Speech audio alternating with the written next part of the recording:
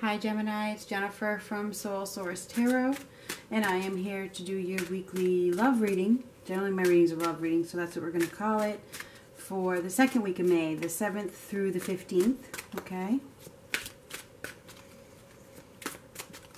We're going to get 2 oracle cards and reveal them at the end unless one flies out and flips over. If you guys are looking for a quick reading within 24 hours, cheap reading, you know, a quick little question, and you have an iPhone, you can use Instago. If you want to book a private reading, the information is below. I have 24-hour and then 5 business days.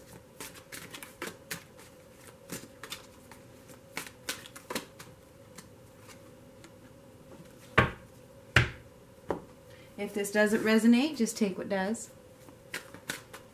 This is for Gemini in love.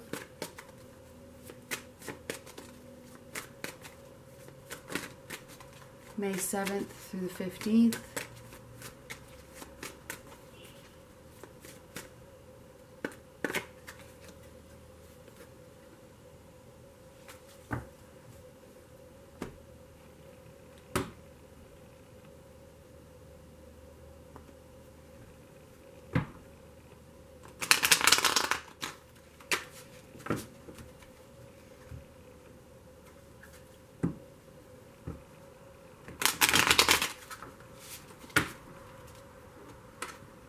Oh, the devil. Oh my goodness, Gemini. Are you dealing with the devil? Are you making deals with the devil?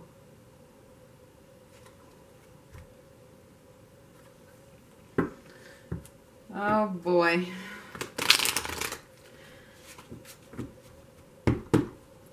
Well, we have addictions. We have manipulation. We have lust. Obsession. Sexual attraction, desires that need to be met.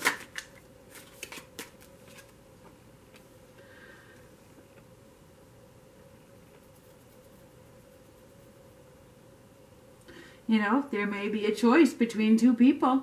You may have a choice between 2 people. There could be a third-party situation. Somebody could be having a little bit too much fun. There's a lot of worry and despair and anxiety, you know, about, you know, should I listen to the devil whispering in my ear, or should I follow God's plan? Yeah, okay. So I think that you guys are really torn. I feel like you know, there could be some deception here. There could be some lies. There could be some cheating going on. Okay, because of, you know, lust. Lust does some pretty,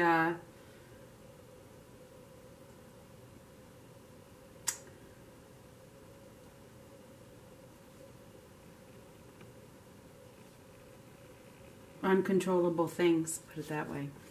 Oh, well, there's seduction and lust. So there's an unexpected choice in love, okay? There's an unexpected choice in love, and there's a lot of seduction. There's a lot of attraction, strong attraction here. You may have to leave one person behind to get to here. That could be the case. You have to make a decision. There could be a new commitment on the horizon. This person is not your usual, okay? This person that has entered your life, they're not your usual. It's not what you expected. But the attraction in the bond is so magnetic that you just can't turn away from it. Okay, there's definitely an obsession here with another person, but you're probably going to have to leave something behind, something else behind, to have this deep connection. Okay, there's love, there's a union here.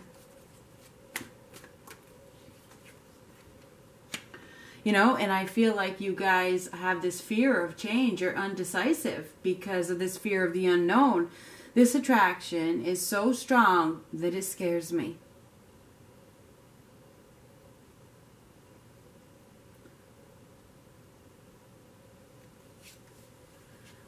You know, and I think you're unhappy. You're unhappy about something with this Knight of Swords, the Seven of Swords, and the Sun card. There's a feeling of unhappiness here. You could be just thinking negatively. You know, I feel like you could be somebody could be wanting to start a relationship with you, okay? But I feel like you have this fear of change, fear of the unknown, worry, you know, what's up? Is this person really going to make me happy? Are they being honest? Are they being truthful? Are they lying to me? Are they going to end up being a cheater? You know, but you're being called to to open yourself up to this love, okay? Don't don't let fear hold you back. This person could be a dream come true, okay? It feels like there's you've received a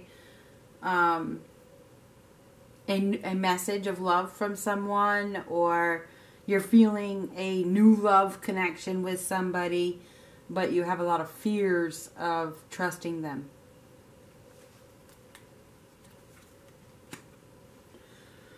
I'm sorry. But it could lead to a commitment. So if you would let your negative thoughts go about this new person, it could lead to marriage, it could lead to commitment, emotional happiness, a beautiful union with a lot of attraction. So I feel like there's an opportunity here, an unexpected choice in love that could lead to commitment.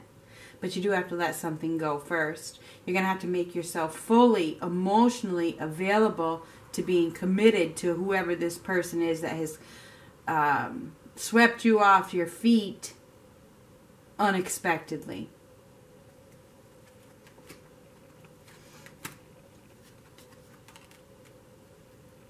You know, you do have a new prospect. You have a new love prospect, but you're going to have to use your sword and cut somebody else out. It's connected to the Three of Swords. I mean, the Three of Cups with the Ace of Swords. Somebody has to be cut out. And I'm sorry. I'm sorry that that's the case. For your love life to prosper. It's like you have to use your sword, find the power within you, and speak your truth, communicate your truth, so that you can have this beautiful union that is meant to be. There's a new prospect here. You're coming out of a difficult time, no longer focusing on the loss, working on a new beginning. But don't let somebody else hold you back, okay? Somebody may say that you're wrong, or that you're being too harsh, you know, try to manipulate you. Don't let it happen into changing your mind.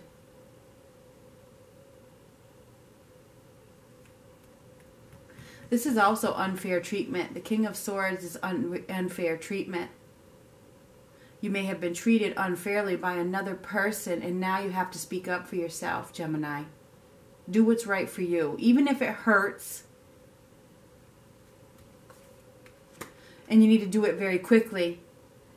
You need to speak up, say what you got to say, honestly, quickly, forthright.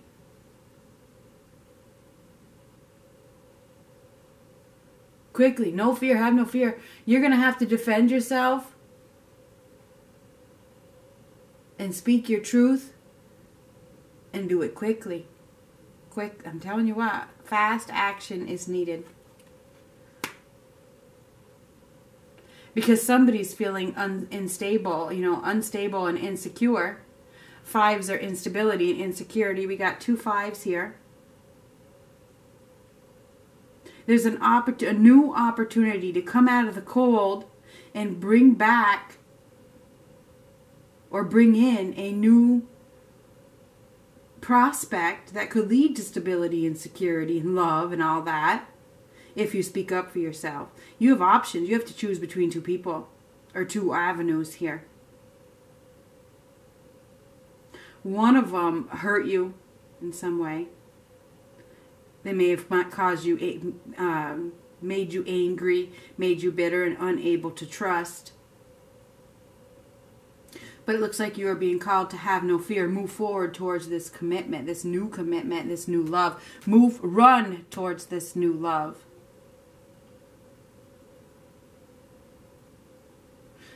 Commitment. Open yourself up emotionally. This is the Page of Cups is new love. that's unexpected and welcome, along with a Lover's card. There's a new love connection here that you need to take action on. You need to definitely communicate, speak up, and time is of the essence. You need to step back and really reflect about your future. That's what this is. Taking a time out to step back and focus on your future. What option is best for your future?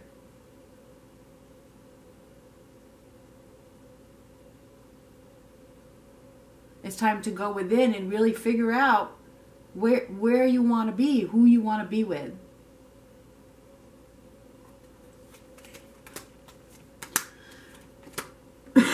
You got to go after what you deserve. Do you even know what you deserve? There should be equality within a relationship. You get what you give and you give what you get, right? Somebody in the past wasn't putting in their fair share, and now it's time for you to do the right thing for you. Regain your focus. Whoever you were dealing with before,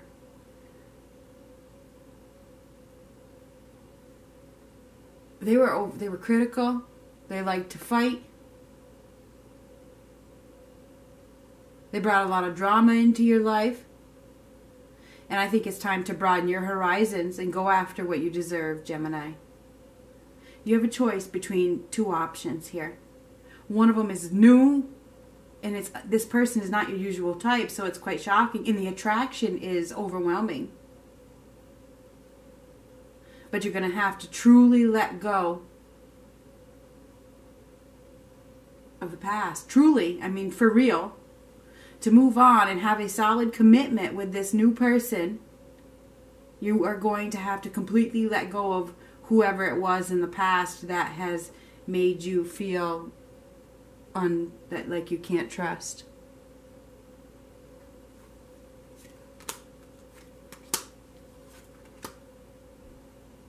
It's over, it's dead, it's gone. You need to move out of that situation very, very quickly. Go after what you deserve. Don't let yourself feel like you're a victim, okay? Don't let yourself get overly emotional over this. Try to master your emotions. Make sure that you follow your intuition. You could have been dealing with somebody who was blackmailing you emotionally to get you not to move forward. Don't fall for that shit. Somebody's trying to blackmail you emotionally from moving forward, and you know that you deserve better. Make sure that you make the right call. This is releasing the past. This is about waking up, accepting the truth.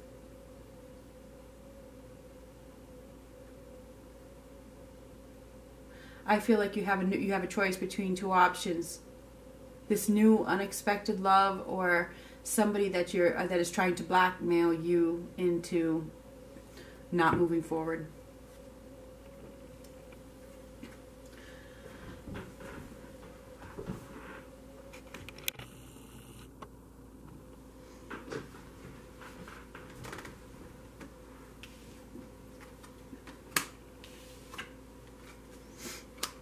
Stay optimistic about your love life. Positive thinking and faith will bring you romance. And that's why these negative thoughts came up at the beginning.